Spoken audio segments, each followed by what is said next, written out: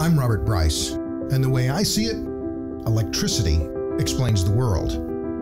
The essentiality of electricity to modernity is incontrovertible. Nearly everything we care about, women's rights, health, freedom, income, all are closely correlated with electricity consumption.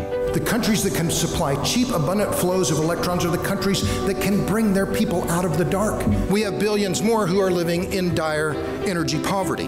We need to make energy cheap. Now, do we want it clean? Do we want it reliable? Absolutely.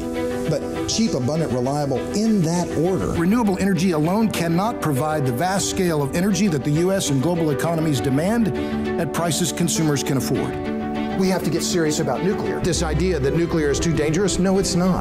There is no credible pathway toward large-scale decarbonization that doesn't include large increments of new nuclear capacity. Our fear of nuclear is dangerous.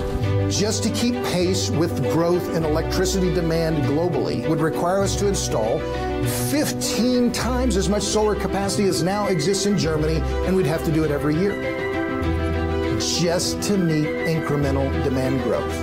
Collect all the world's car batteries, string them all together, charge them all up. They could hold about 30 minutes worth of global electricity demand. We have 1.2 billion people who are still living without electricity. But smaller computers, faster communications, lighter engines, denser agriculture, and cheaper everything, from sanitation and medicine to electricity and transportation, have led to a revolution in living standards. What has happened over the last decade? Global energy consumption has risen and risen dramatically. We have no interest in being energy independent.